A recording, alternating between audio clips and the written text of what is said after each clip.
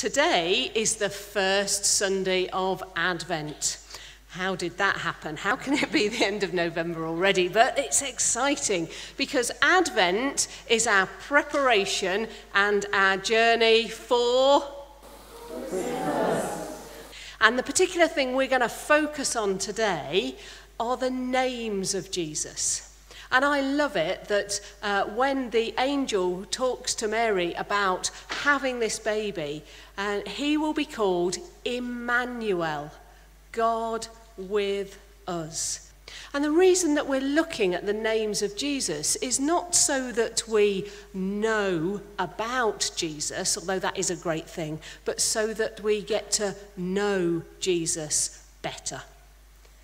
So as we look at the names of Jesus, we see who he is. He is Emmanuel, God with us. But he's also the light of the world. I was going to read these verses from John chapter 8. When Jesus spoke again to the people, he said, "I am the light of the world. Whoever follows me will never walk in darkness, but will have the light of life."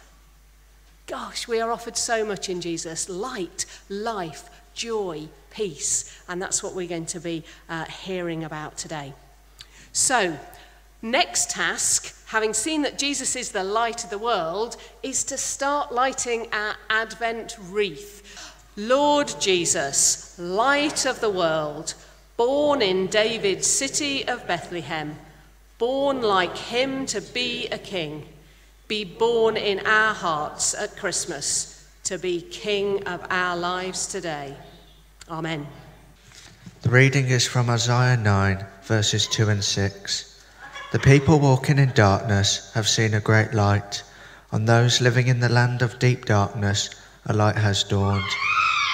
For to us a child is born, to us a son is given, and the government will be on his shoulders, and he will be called Wonderful Counsellor, Mighty God, Everlasting Father, Prince of Peace. This is the word of the Lord.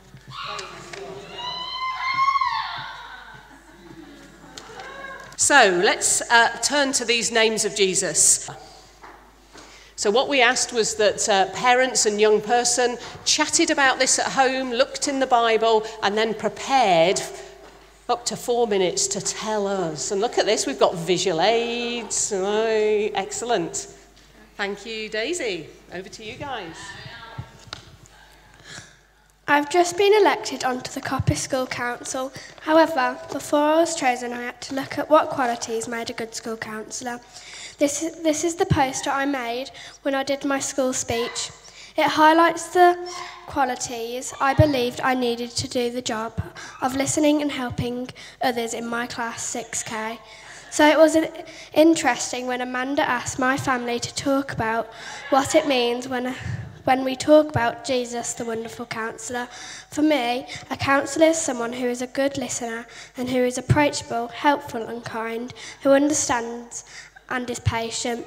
A counsellor is someone who can hear your problems and give wise advice and help you to deal with things that are worrying you. But even the best counsellors can't provide the strength to overcome all our worries.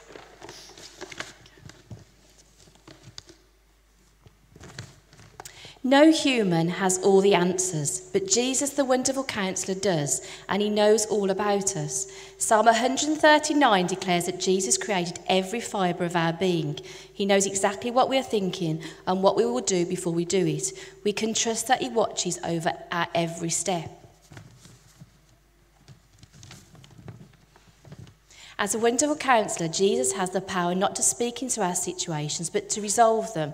He knows us completely, leads us perfectly, and is with us forever. We can trust him. He is actively working in our hearts and lives.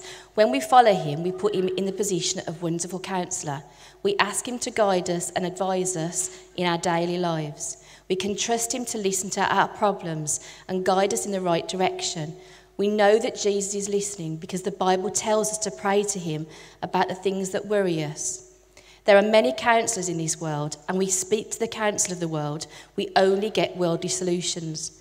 These solutions may last for a while, but by putting your trust into Jesus, he will come on a journey with us, helping us, listening to us, and always holding our hands. He will not just counsel us, but he will counsel us wonderfully. You may have struggles in your life that seem too big. Maybe you have lost your hope for some of them to be solved. But the wonderful Counsellor works miracles beyond my comprehension. He carefully listens to our situations and clearly advises us with wisdom. Thank you.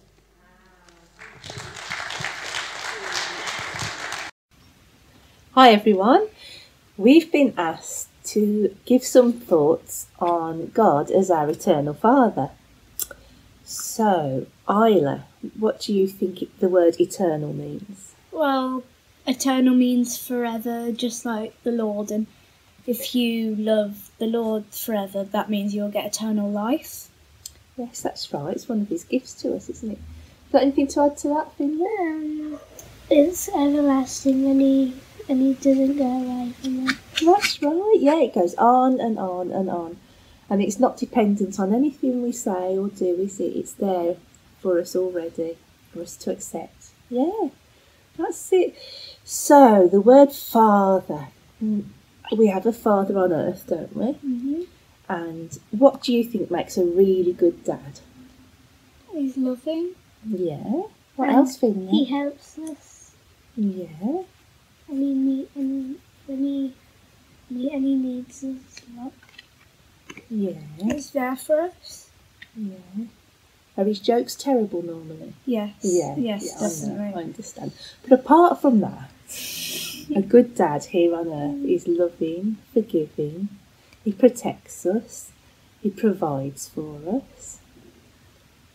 And that is just like our eternal Father, isn't it? Except he's more amazing and more brilliant. We've also found a verse in Isaiah, haven't we, guys? In Isaiah 64. Because there are lots of verses in the Bible that talk about God as being our Father.